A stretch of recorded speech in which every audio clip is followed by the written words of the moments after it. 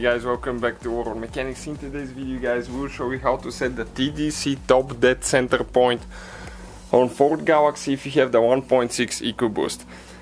Okay, you're going to ask that this is not a Ford Galaxy, this is Ford Fiesta ST, but it uses the same engine, okay, the same engine practically, so the procedure will be the same.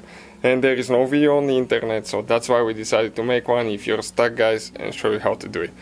So, that 1.6 EcoBoost turbo engine guys, we'll be using that too to set the timing later on, but for the TDC top dead center we're going to use, okay, that pin right here. And let me show you how that thing works now. Okay, I need to go under the vehicle. As you can see, we removed the drive shaft already, and this is because we will need to access that point where we're going to install the TDC. Okay, this is the bracket for the drive shaft there, it's removed. We have the video on the channel. If you want to check it out, feel free to. Okay, I'm getting under the car now. Okay, now on the open, on top on the right side, you have one bolt with 10mm socket. You can see this is your turbo as well. Remove that bolt, and you're going to place that pin there instead of the bolt. Just screw it all the way in. Okay, just like that. Now, let's go ahead. I'll come out and show you what else we need to do.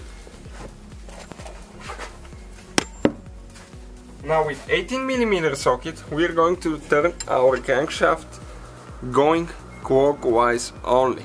So, what I'm going to do now, do not do it. I'll just do it to show you in the video that this is top dead center. I'll get that metal pin, put in the cylinder through the spark plug, but never do that because you might damage your engine. We'll start spinning the engine clockwise until it hits the pin. Okay, watch now how the thing is going up.